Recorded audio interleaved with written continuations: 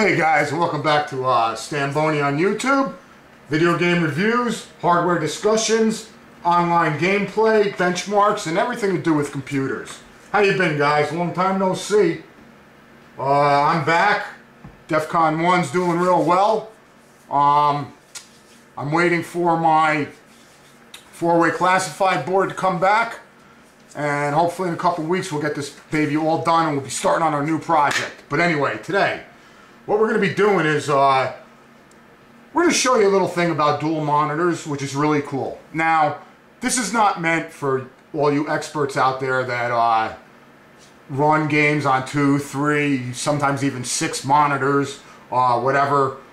This is basically a tutorial that I want to show you guys because it's a cheap, very inexpensive addition, and it's a great addition to any PC. Now, for you guys who don't really know too much about it, we'll start out with the cost of a second monitor. Well, my second monitor is an Acer, and it's 22-inch, 1680 by 1050. Nice looking monitor, I'll tell you. It looks really, really good. It's got some sharp colors to it. Anyway, forget about that. It only costs $100. $100. Now, what is a dual monitor going to give you? Okay? Well, with some people, what they do is they match the monitors in size so they can game across the 2 or 3 or 6 or whatever combination you'd like. Okay? But what I use it for is mainly to monitor my system. Okay? You know how we overclock, you know what we do, we benchmark, we do some crazy, crazy ass shit. Alright, and let's show you here. What do we got?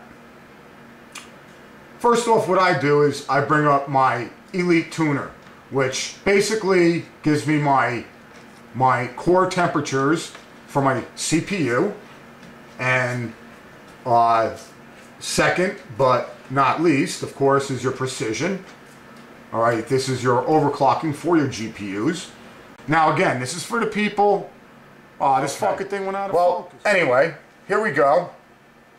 What I like to do is I like to bring up the precision and the Elite Tuner for the NVIDIA cards so I can monitor my CPU core temperatures, my shader clocks, my memory clocks, my GPU clocks during overclock and everything. So let's just start up a simple game here, and we'll just bring this up, go to our library, and we'll bring up Left 4 Dead 2. And while that's loading, what I'll tell you is that you can set this up in different ways. You can set it to span across 2 monitors.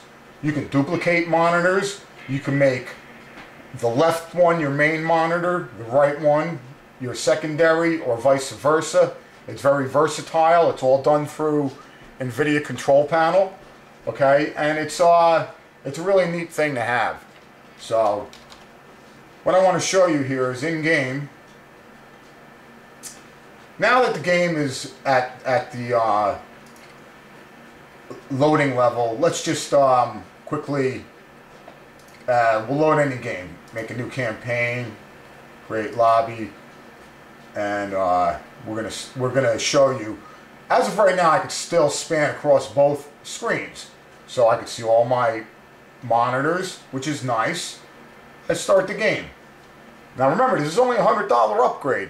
Anybody can do this. This is all hooked to one video card. There's different ways of doing it.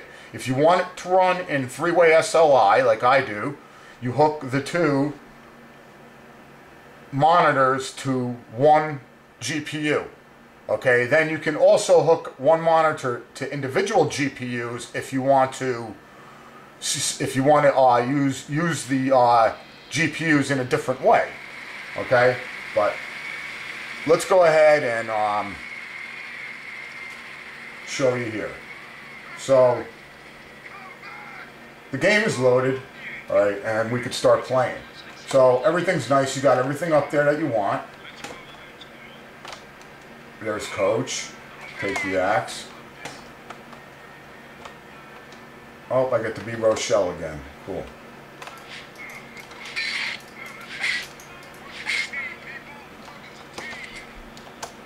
Anyway, you see that the game works. But now how do you get to that monitor? You could see everything and monitor everything over there, but check it out. What you do is you bring up the Steam menu. Now guess what? You can span over to your other monitor. Okay, so let's say you're looking at your temps up here in your on-screen display and it's getting a little hot because you left them on auto. What you do is you just tap that screen, and what it does is it minimizes the game. It doesn't shut it off. The game is still over here ready to go. It's still playing. Okay, and no one even knows anything that you left. Alright, over here you go over here and say, hey, I need to bump my fan speeds up to full 100%. Hear them kick up. Nice. Come back over here. You bring up your game again. Ain't no big thing. Takes a couple seconds here. You're back in the game. You bring Steam back down and you're in again and you're playing.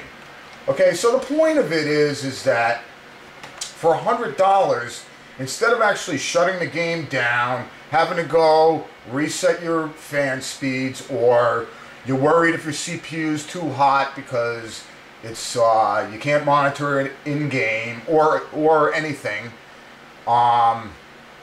it's just really nice.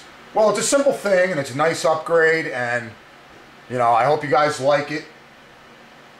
This is basically meant more for the people who are curious about dual screens and the capability of it and what I use it for. I'm not using it for gaming. 28-inch of real estate is good enough for me. Alright, but what I also want to show you besides this is we're going to show you proper case fan cleaning. Okay, so let's put this away and we'll be right back.